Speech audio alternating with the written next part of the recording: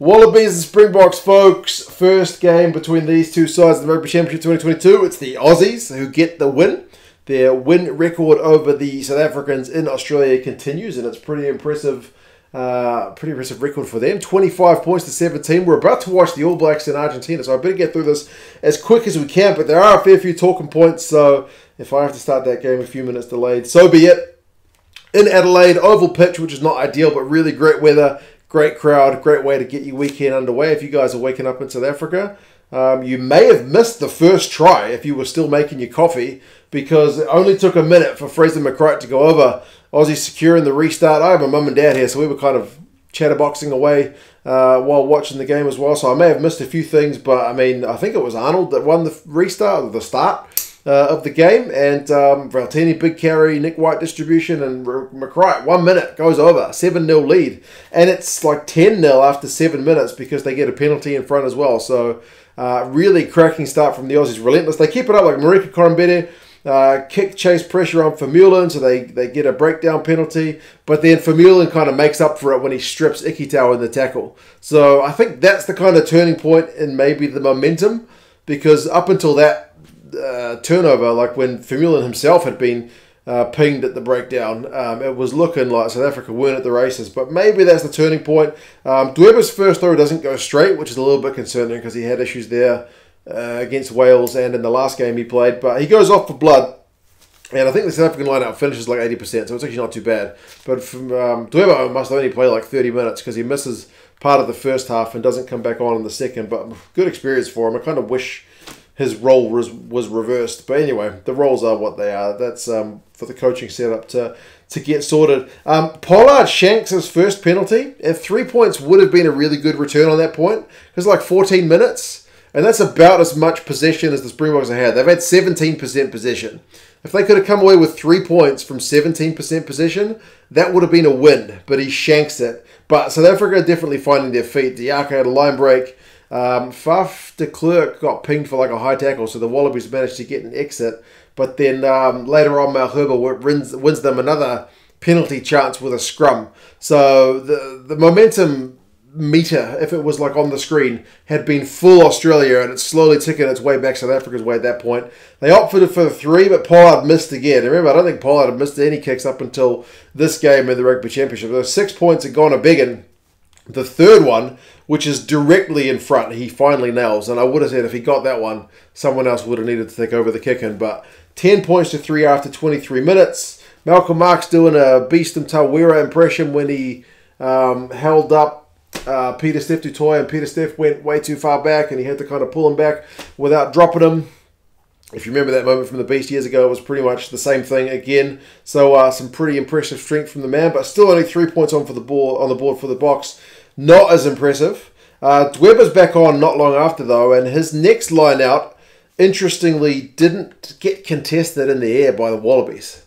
And I would have thought, man, come on, like the guy's under pressure, and his first line out throw has not gone well. Contesting the air, I know you're worried about the Springboks maul, but maybe contesting the air. They get pinged at maul time as well, and they're on yellow card warning at this point by the ref because the Wallabies have been under the pump. Like the momentum's fully shifted. They've been really, really getting pinged. South Africa go again, and this time the Wallabies did steal it in the air, although they could only really tap it back and force it because they couldn't really control the ball. Nick White only just bet, I think it was Evan Etzebeth, to the ground. So, yeah, really kind of hanging on. The Wallabies at this point, but they are hanging on. That's the kind of key point. South Africa get a scrum penalty again. Fainga'a goes for a quick tap. Tom Wright's not back on side. He gets yellow carded because it's just been accumulating too many penalties. It's all South Africa. They scrum again, and then somehow Australia get a scrum penalty and they escape. So this is what I'm talking about. They're hanging on by the skin of their teeth. And I just watched Sia Khaleesi basically speak at the end of the game, and he said basically they just didn't take their chances, especially in the first half, and I agree with that assessment. Like, how many times? I mean, Pollard 6 points from the boot, and then just, I mean, you got to give some credit to the Wallabies guys for getting out of jail. But, yeah, man, the Boks should have had a try by this point, surely.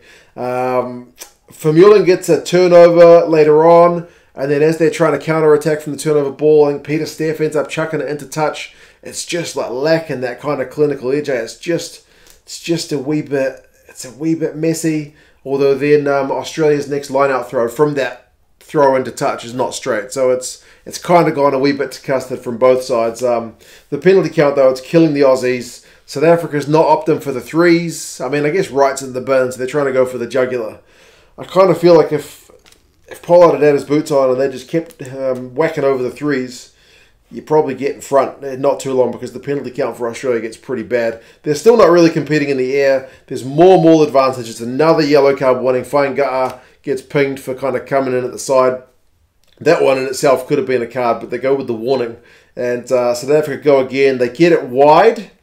And this is the moment which I think is going to be a little bit controversial, one of them, because with Tom Wright, the right winger, in the bin, there's space out in the backfield, and Mapimpi's steaming onto it, and he's beaten Hodge for pace, for sure.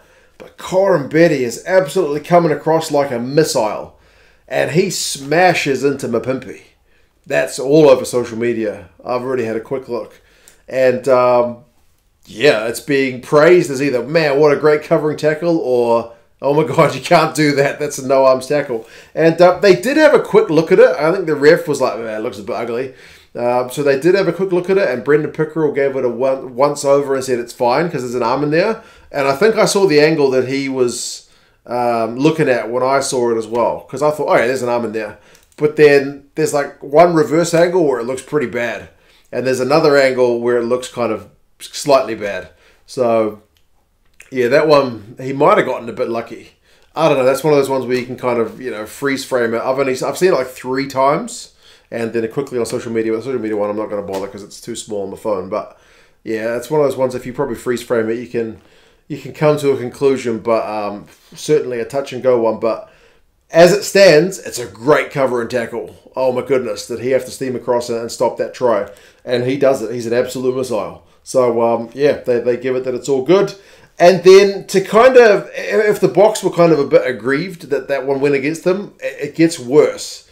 Because from the scrum, Faf de Klerk's trying to kind of harass Nick White at the back of that scrum as he's trying to get the ball out, as scrum halves all do to each other.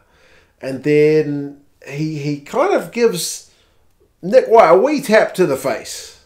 He gives him a wee tap, doesn't he? And my note is, as it's happening, Nick White's milked it, for sure, because he pauses and then goes down like he's been grievously hurt. Thank goodness he's all right. But, yeah, then they stop the game to have a look at it, and the ref ends up getting the cards out of his pocket, and Faf goes to the bin for 10. That's a yellow card for striking, I think he said. I don't remember. Nick White in the face. Now, Nick White has milked that all day long. First, I think, and what my notes say, Faf shouldn't be doing that. If you tap someone else in the face, you're putting yourself in the ref's hands. But then, I also hate the fact that players milk stuff, because we all know that sometimes guys stay down a bit longer, or they try to milk stuff because they want the TMO to go back and have a look at it if they feel like they've been kind of hard done by. Because there is no referee in like a captain's challenge. And honestly, when they trialed captain's challenges, I hated them because I thought they slowed the game down a lot. But yeah, so with no captain's challenge, guys like to milk stuff or Hollywood stuff to get the attention to it.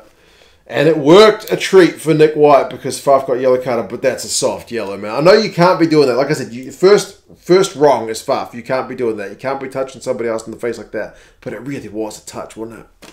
It's pretty terrible. And I know I've watched a bit of ice hockey, and they penalise guys for I don't think they call it simulation, but they call it something else. Basically, trying to get penalties by pretending to be hurt. They penalise you for that, and that's the kind of attitude I think rugby should be taking. They shouldn't be rewarding milking penalties. And as I said, I know Faf is in the wrong to start with, but the pause and then going to the ground, nah, man, that's not cool.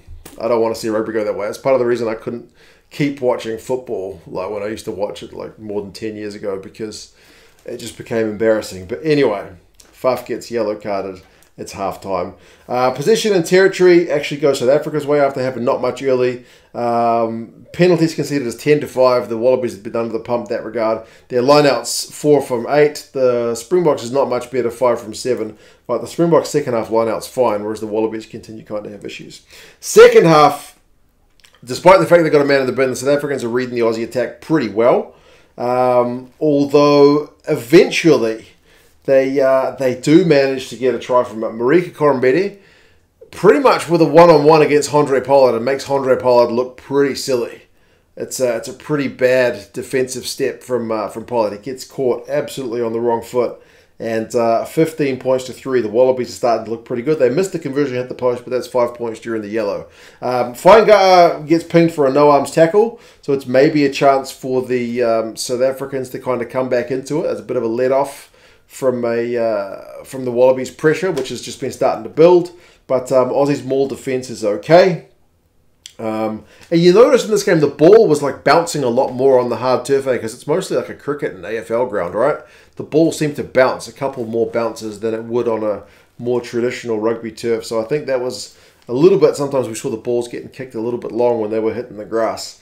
56 minutes though, the Aussies get what is probably their best try of the game. And that one, because up until that point, the South Africans, like I mentioned, they'd been reading the attack. Like there's one move where they get it to Slipper, who then gets it back to, I think, is it Lolesio? Like it's kind of a 1-2 move, and then they just read it like a book every time. They knew Slipper was going to pass it that way. But this time they changed the direction, and Slipper goes back on the inside to Lolesio, who's in a big old gap pretty much next to the ruck. And then he gets the ball out the back to McReight, who gets the second try of the game. And at that point, it's pretty much game over, isn't it? 22 points to 3. Well, I mean, the next penalty is really the game over because it's a 3-score game. That's on about 60 minutes. And the fact that they're bringing Elton Yankees on, they're bringing on Hendrickse, they've brought on France Day, and he's just knocked it on. And that's what leads to the penalty, which makes it 25-3. 3-score lead with 20 minutes to go. I think it's pretty much game. But, yeah, tough stuff. I mean, the Boks do mount a comeback. And remember, at that point, the Wallabies are sitting in bonus point territory, which is not where you want to be for the Springboks' point of view. Kwagga-Smith gets pinged for not releasing. The Aussies are going for the jugular. I mean, they might have got a bonus point if they scored there, but they knock it on the line out. And then it's kind of all the Boks. They really have to start speeding up the game. And they looked all right when they did it. Maybe the Wallabies are taking their foot off the gas, or maybe the Boks was nothing to lose. They were just throwing caution to the wind. Kolisi wins a turnover. Kits off. I think he gets it to Koch, who's got a line break. Kwagga-Smith goes over for a try, so 25-10. That takes the bonus point away. TMO stops the game to check like if Lolesio's batted the ball forwards, but it's backwards. That's the kind of stoppage that I can't stand from the TMO. Brendan Pickerel got that one wrong. Anyway, minus that one. More relentless attack from Australia. Valetini gets a yellow card because, again, it's more penalties conceded on the trot. Kwagga-Smith with the tap from 5 meters out. They can't stop him. Kwagga-Smith's not a big guy. Kwagga-Smith is, I don't know, he's a rugby player, so he's a unit. But, man, he did really well, got really low. They should have stopped him, but they can't. 25 points to 17. Alton takes the conversion quickly, but no time to continue. That's full time, so no chance to get the bonus point for South Africa. Obviously, Australia lose the bonus point, which they had in the bag when it was 22-3. But, yeah, interesting game, man. Run meters 266 to 328 to the Springboks. Kicks from hand is 20 apiece. The Boks finished with more possession, 54%, more territory, 58%. But concerningly for the Boks, 14 turnovers conceded to 8, of which 9 are knock-ons.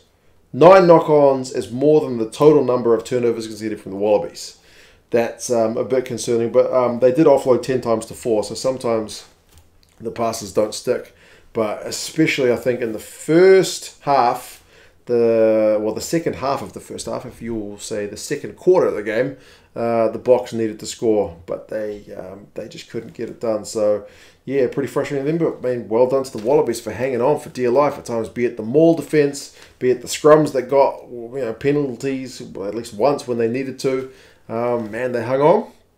And they piled on the points in the second half. Aussie lineout finishes 7 from 13, which is not great. The Boks finished 8 from 10, which is actually pretty decent. Penalties conceded 15-9, so once again, the Springboks are on the right side of the penalty count, but wrong side of the ledger. It was the same in that second game against the All Blacks. Individuals, Ikitau, 5 defenders beaten. Samu comes off the bench, makes 9 from 10 tackles. Maybe that's kind of a bit of a boost from the extra forward that they had on the bench with the 6-2 split. He was really able to come on and go all guns blazing. Khaleesi and Diaka are your top tacklers for the Boks with 10 from 12. Diaka's also got a line break in there. Has 3 defenders beaten. Smith comes off the bench, and he's like the 3rd equal top run meter guy for the Springboks. Quacker Smith, if you're looking for impact, really came on and made something of it. But yeah, there you go, folks. 25 points to 17. Congratulations to the Wallabies. Good win. But I do feel like that Faf yellow card especially is going to be a heck of a talking point. And like I said, I can't stand guys faking that injuries were worse than they were. But I do understand why they do it, because they want to get the TMO to check an offence against them. But that being said, I don't think that kind of stuff should get rewarded. I think it's a slippery slope. So, anyway, you guys let me know your thoughts. 25-17, good win. And, yeah, I'm going to sit down and watch the All Blacks take on the Pumas. Take care, guys. Talk to you again soon. See you later.